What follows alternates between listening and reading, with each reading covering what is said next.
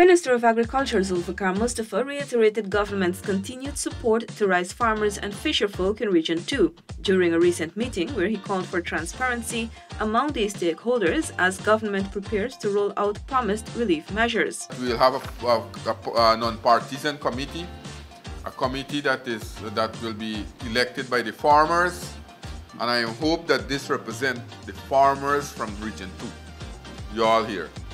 So that at the end of the exercise, we will not have the same issue that we keep raising with the flood relief. You all know the problem. I'm hoping that we can capture every single person who are rice farmers and also the specific acreage they are cultivating.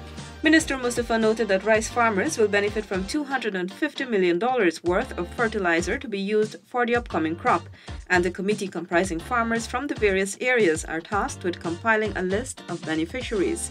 He made it very clear that fertilizer will be distributed, not cash. So the fertilizer will be distributed directly to the farmers. We are not talking about giving cash. This will cause serious problem. Forget about cash. Now, for example, if you decide that you have 1, 2, 3 dealers of fertilizer, distributor of fertilizers and the SQO, we're looking for the cheapest so that we can get more. Meanwhile, during his meeting with fisherfolk from the region, Minister Mustafa noted that a study is currently being done to determine the cause of the low catches. However, this is not only affecting Guyana. Minister Mustafa said that committees will be established at every landing site and the list of fisherfolk will be available for examination at the landing sites. And we will take the entire month of June to verify the names. And I want to warn that we should not try to smart the system. We should not try to smart the system. I just want to define how the fishery department will work to ensure that at every landing site, we get a small committee to verify the names.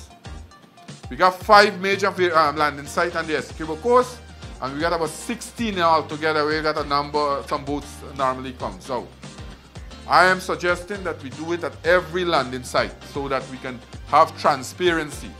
I already learned. This process, he added, should be completed in 2 weeks, after which the verification process will commence ahead of the payout, scheduled to commence in July.